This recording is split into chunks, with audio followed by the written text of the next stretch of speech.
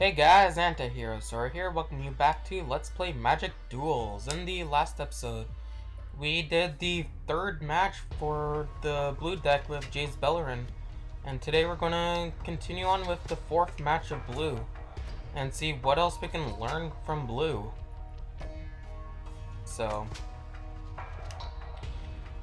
last episode we experienced some we did some countering and a little bit of milling. So if you haven't watched those episodes yet and don't understand those concepts, go watch the previous episodes for blue and then you'll kind of understand it a little bit. So I've explained somewhat how to counter and mill, so yeah, just go check those out. Alright, so we are going to have a hand of what? So we're gonna have 3 islands, a 2/3 Phantom, Sphinx Tutelage. Okay, you know what? I'm gonna keep this hand just for Sphinx Tutelage, because if you've watched the second episode of Blue, you'll understand why Sphinx's Tutelage is such a great card. Alright, so I'm gonna play land, and I can't really do anything, so we want to get Sphinx's Tutelage out as soon as we can. So alright, so we're gonna play that, and then Jace's Phantasm. Flying, Jace's Phantasm gets +4/+4 as long as an opponent has 10 or more cards in his or her graveyard. Ooh, that's actually kind of good for a 1-drop, but just because of its ability, I'm going to wait in playing it. So I'm not gonna play just yet, just because I want to use that ability. Because if he has 10 or more cards in his graveyard, that will be a 5/5 creature for 1 mana. That's ridiculous. So I'm gonna play Sphinx's Tutelage, because why wouldn't you? Oh my god. See, now every time we draw a card, he has to mill 2 cards from his library.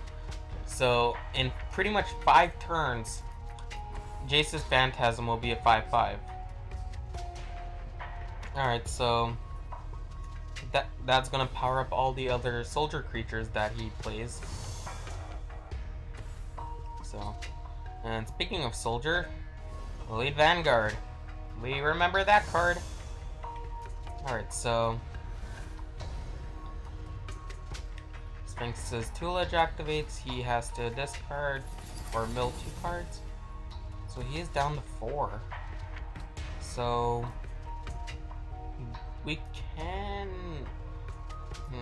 what do I want to do? I'm going to play Phantasmal Dragon.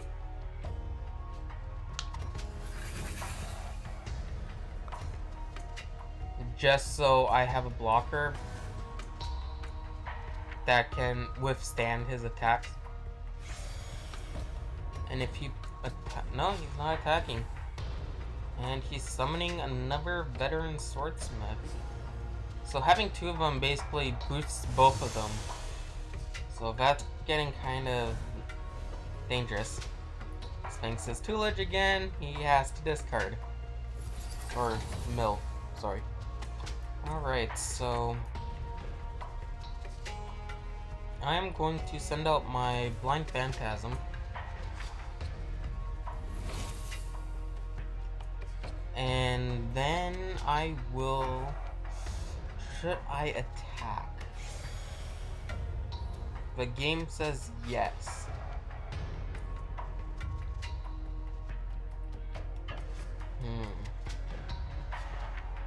If I attack, I'll take 8 damage definitely next turn. But if I don't attack, I will have at least... I will only take like 4, so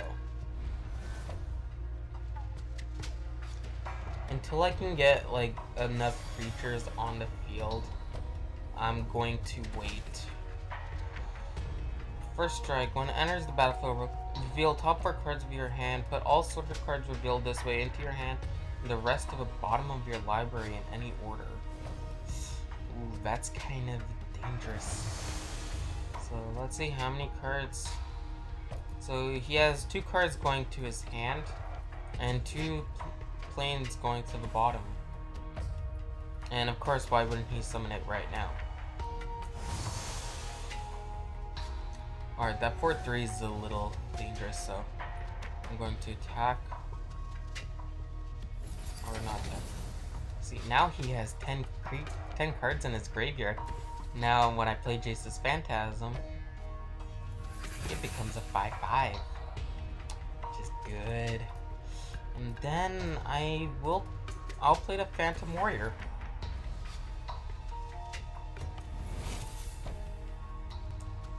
So now, it's telling me to block, or not block, attack, but I don't want to attack.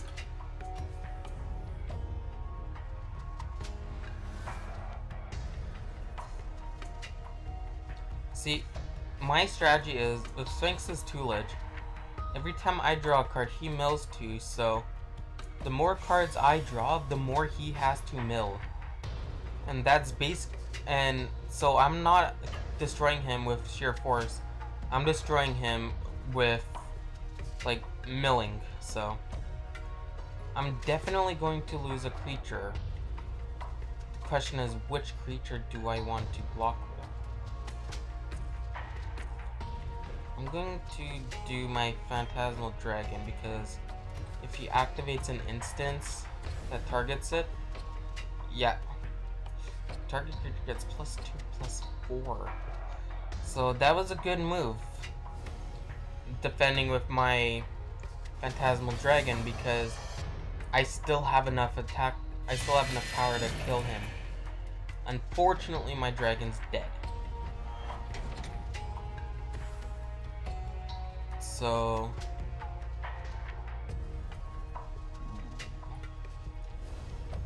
that's kind of bad. And another Elite Vanguard. So he's building up an army, but he's not really attacking. It's kind of good. So I'm going to attack. Oh, that would be a good card for when I block. I am going to summon Azure Mage. And I'm going to save that for later, for next turn.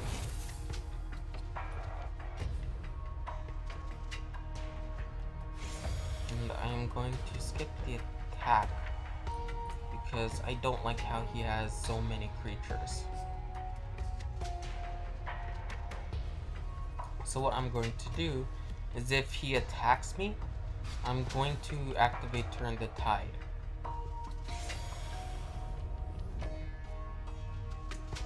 And is he going to attack? No, he is not. Instead, he's gonna summon another creature.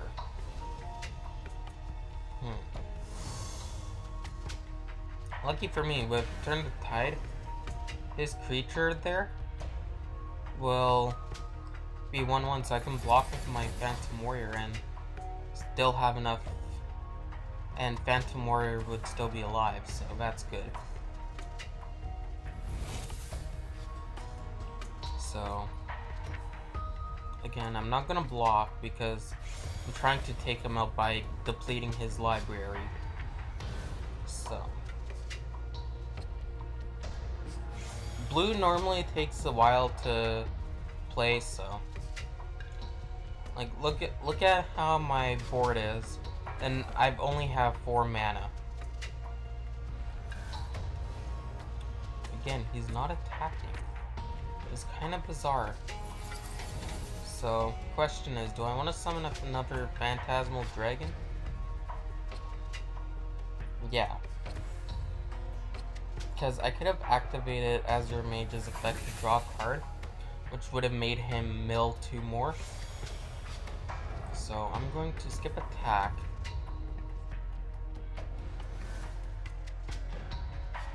So he currently has one creature more than I do, but that's okay. Because he's not attacking me for some reason, and he keeps playing more cards. So, oh sweet, I get another island, which means I can summon my Nimbus.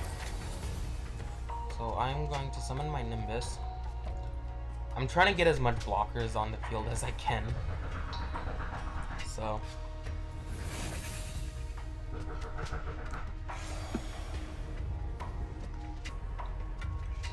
alright, sorry about that. It is my turn. So I am going to just skip attack. Yeah, sorry about that interruption. But let's see what he's going to do. He knows all my creatures can kill his. So Sphinx's Tutelage is going to make him mill 2 more. So how many land do I have? 6. Draw a card, then discard a card. And this is just draw a card. I'm gonna get another Nimbus out there just for safety. And I did my math wrong. I thought I would still have enough for Turn the Tide. Alright, so I currently have 13 in the air. So 16 next turn with my other Nimbus. But he's almost out of cards. So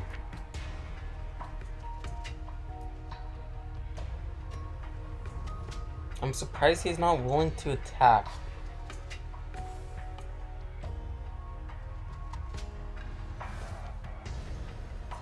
Alright, oh man, this is gonna be fun. Oh my god. You know how Sphinx's Tutelage makes him mill 2 cards every time we draw a card? Well, I'm gonna play Divination, which lets us draw 2 cards, which means he has to mill 4 cards. So he only has 3 cards left. So this is going to be interesting. Because next turn, he's gone. Because I'll draw a card for my upkeep. He'll have to mill 2. And he only has 2. So in other words, there's no way he's going to win because he has to mill 2 cards. So it's over. He knows it. Alright, so bam, Sphinx's Tutelage. He mills 2. Oh my god, and hell, why not? I'm gonna activate this ability just to make him mill more.